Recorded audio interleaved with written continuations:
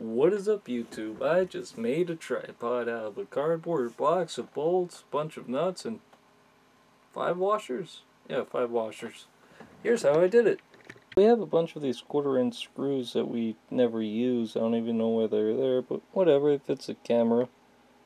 So all I did was put 2 washers through the bolts, screw down a bunch of nuts all along the side of the shaft, put another washer right before the cardboard touches, and another one after with the nut just to hold it down.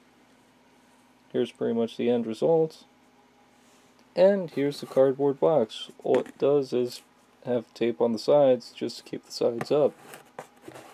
And that is how you make a tripod out of what you can find.